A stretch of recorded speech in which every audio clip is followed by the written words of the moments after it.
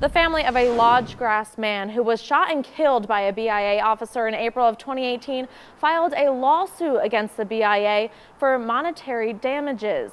Janet Jean Biglake and Laverne Williamson Big Hair, the mother and grandmother of the 36-year-old Reuben Stewart, who was killed, filed a lawsuit on Wednesday. The U.S. Attorney's Office declined to prosecute BIA officer Timothy Smells Jr. Court documents state Big Hair contacted authorities after her grandson Reuben Stewart was acting disorderly in the home they shared.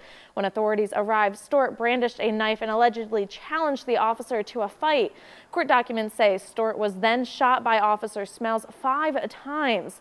The lawsuit is asking for damages related to the funeral costs, loss of earning capacity, and emotional pain and suffering. This case is set to be brought to the Montana District Court on August 8th.